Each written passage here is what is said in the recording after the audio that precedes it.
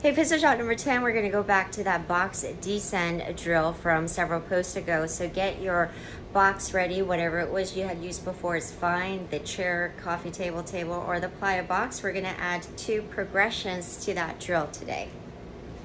As a quick review, especially if you didn't do that first post, the level of box that you should have should be at least your knee height, and it could be really high, longer than the length of your legs, okay? So a real plyo box would work great on this. I'm just too lazy to pull that out. So we're going to continue to use my chest, and then I'll give you a way to look at the advantages of whatever height that you're using, okay, which applies to any sort of variations in the tools that you use. We're always looking for the advantages to focus on. So yeah, knee height at least. If you have a solid side, that will be helpful for you if you need it. And the drill, remember, was not so much where it was going to look like a full pistol, but we were working on elements and components of that pistol.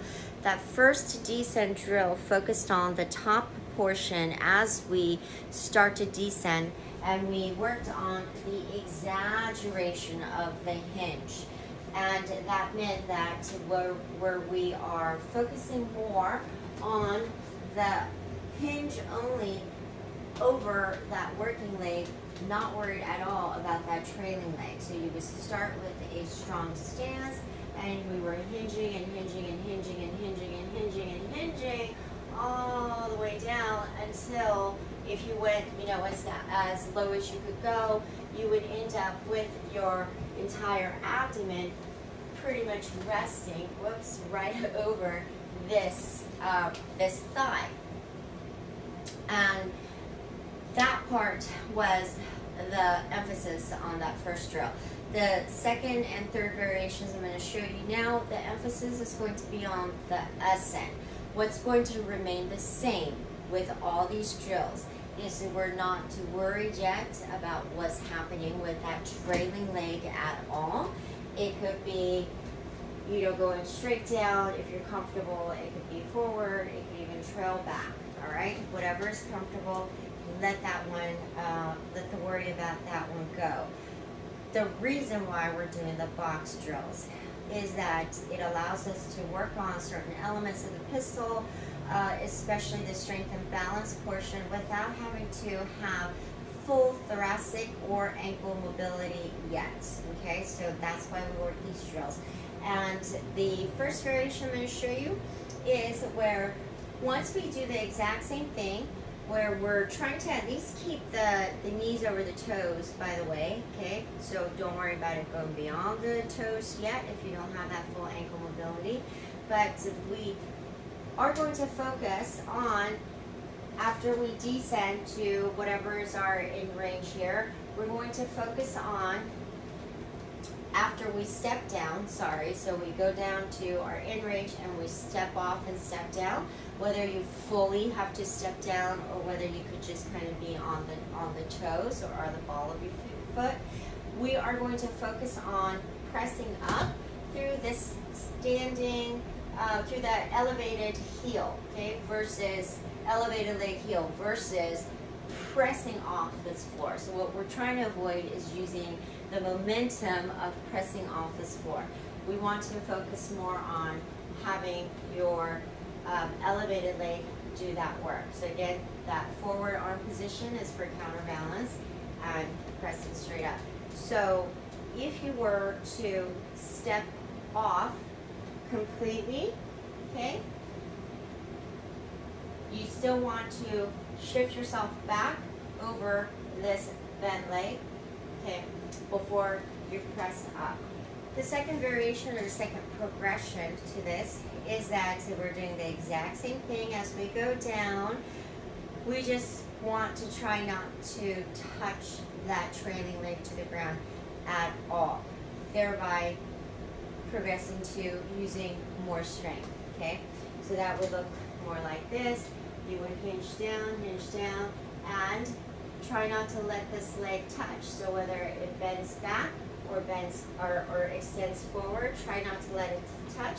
and then you'll end up using more of your strength on that working leg. Now, if you end up being able to go all the way down to that full pistol here, that's the only time where it kind of makes a difference on the height that we're using, okay?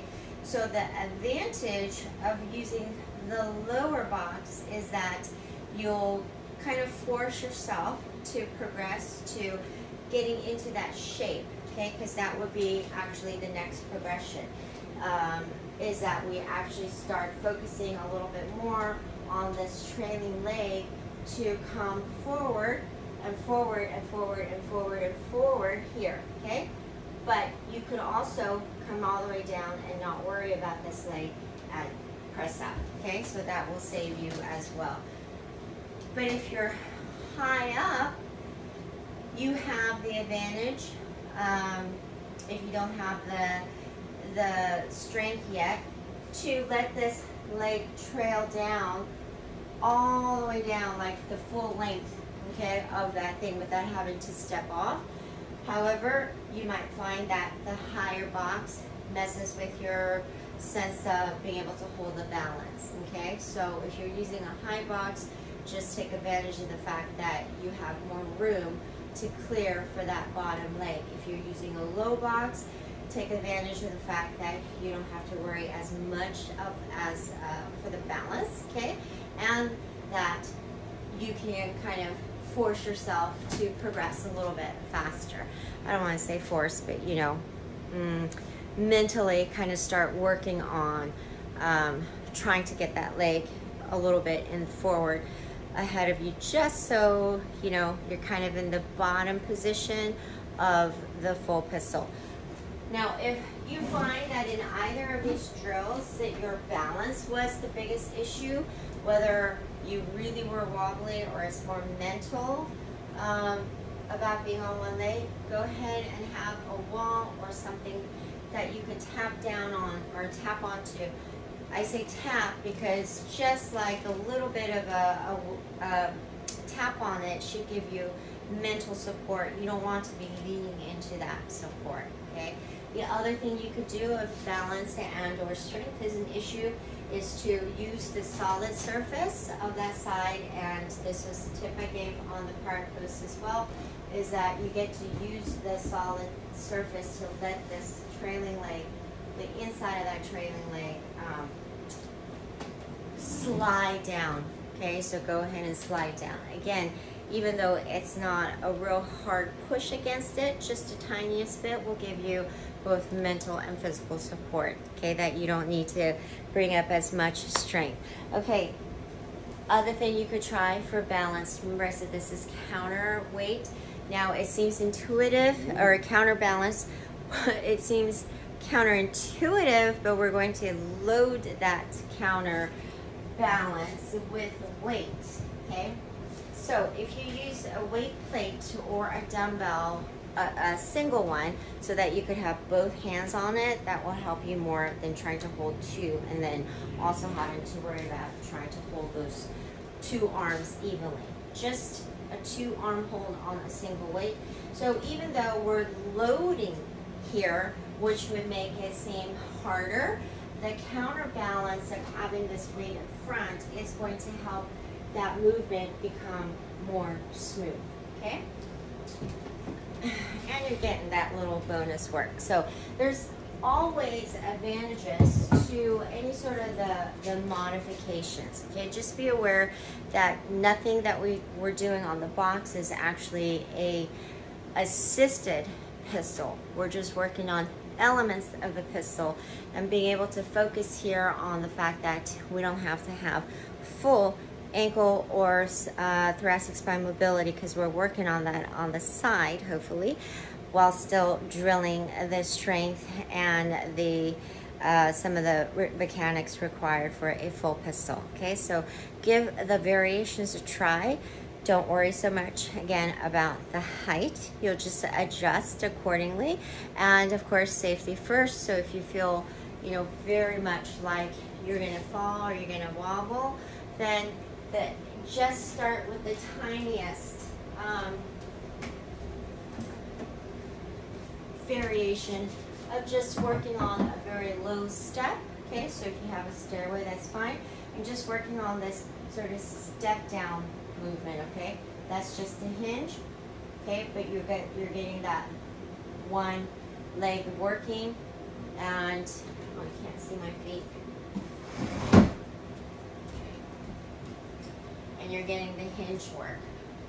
Oh, the stand left leg. Okay, just to hinge and tap back, and focusing on keeping that weight shifted over that working leg, okay? And the knees not caving in. So if this is where you're at, great, okay? Anybody, you know, could do that drill for long enough and get all the benefits of alignment as well as balance as well as strength, and then you could also load those up. There's no end to the variations that you can come up with, but I gave you 2 main progressions and variations, so something's got to stick for you. Give it a try.